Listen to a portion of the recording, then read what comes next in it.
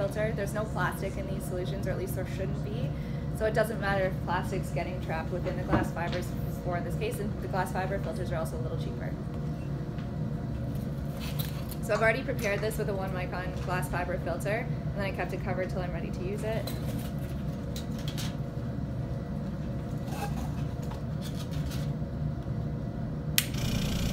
This one will filter pretty easily, but as a general rule of thumb, we try to keep the volume that we're adding to the filter kept pretty small. So typically I try to keep it around 150 mils or less at a time, just in case it gets clogged.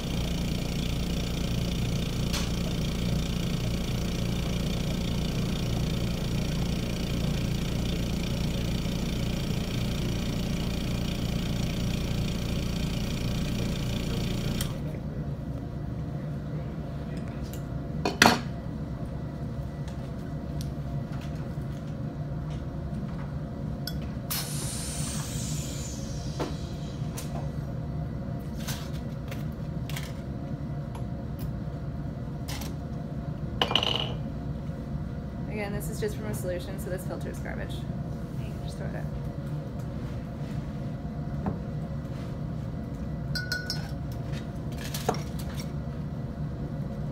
So, potassium hydroxide etches glass. So when we store it, we do store it in a plastic container. We're using polypropylene because PET can be slightly damaged by potassium hydroxide. So try to get a polypropylene container, because that should be safe. Again, if there's any contamination coming from the container, it should be accounted for in your blanks, because you're going to be adding this same solution to your blank. Is there a difference between polyethylene and polypropylene? They're both olefins. Is there some reason why you want PP rather than PE? As far as I know, it should be okay. The only thing I know that you shouldn't use is PET. And I've also triple rinsed this before I'm putting the solution in here.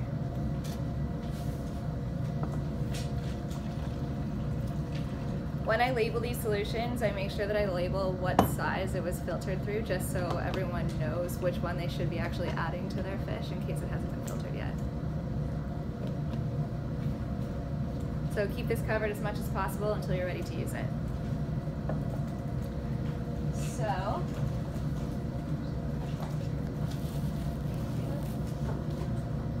again, this is the fish that we're going to use. So you can put your fish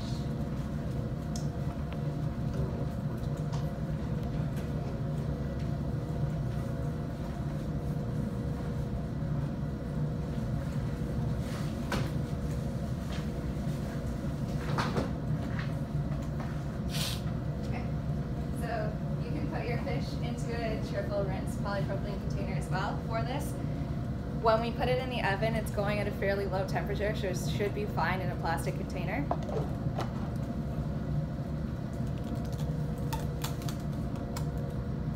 The amount of fish that you're putting in the container is going to be predetermined for you, so it should be that the sample of fish that you get to use is the correct amount.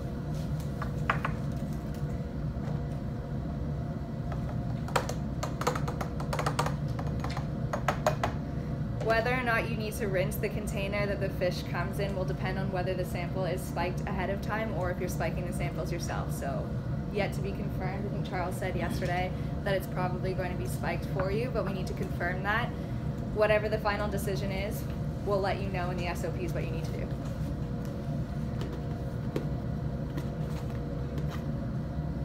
So for now, I'm tightly capping this. When I put this in the oven, I'm going to loosen the cap.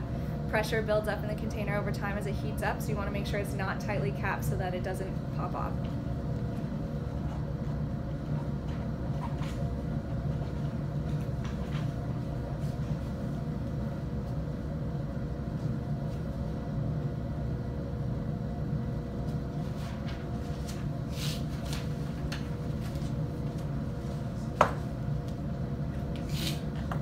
Okay, so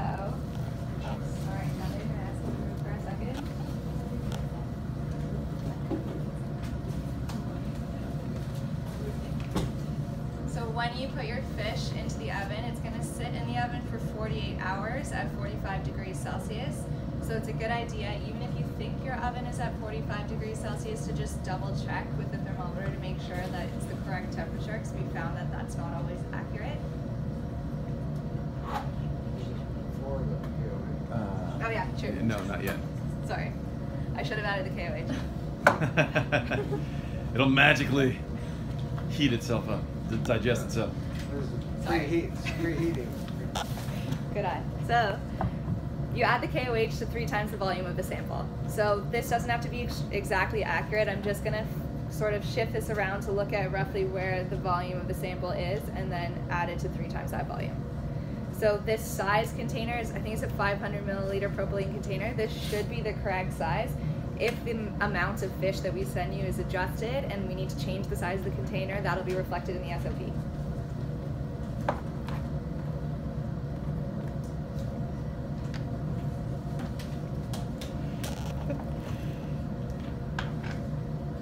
So I should be doing this in a few minutes.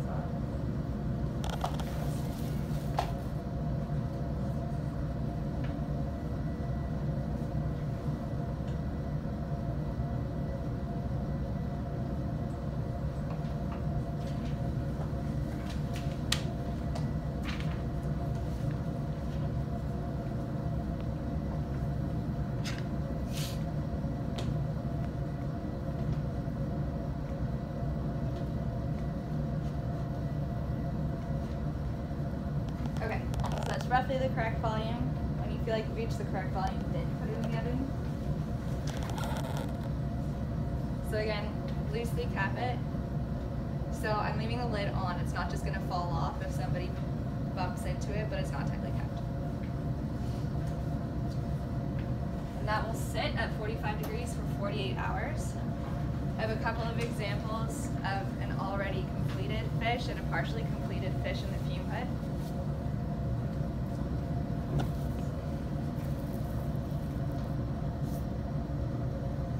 So you guys can have a look at these. We'll leave them up here for a second. So this is one that was in for around a day. This is a partially digested fish. Because I took this out 2 days ago, it's a little more digested than it was when I prepped it, but there's still some chunks in here. So if you look at, when you get a chance to come around and look at the top, there's some physical chunks that haven't been digested yet. You want to wait until it's a liquidy solution. This is one that came out of the oven. The digestion was completed a couple of days ago, so now it's cooled down. Some of the fat has solidified, so that's the chunks that you're seeing. If you take it out of the oven and leave it for a couple of days, it's normal for this to look like, but you don't want to see like the pink chunks of the fish fillet still in there. If you want to have a look at one that is completed but still warm, so the fat's still liquidy, then you can open up the oven door and look at the one that's already in there, and you can have a look at it. So I'll give you guys a chance to come up and see these if you want while we prep for the next step. Just don't uncap them, they smell really bad. I'd rather leave it on the table just because there's potassium hydroxide in it. I'd rather not like pass it around. Oh no, I already, yeah.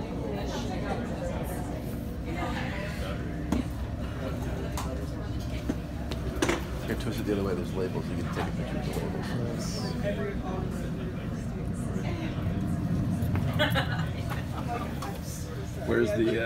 Where's the idealized? Look at that. Oh, it's so pretty and non-fatty.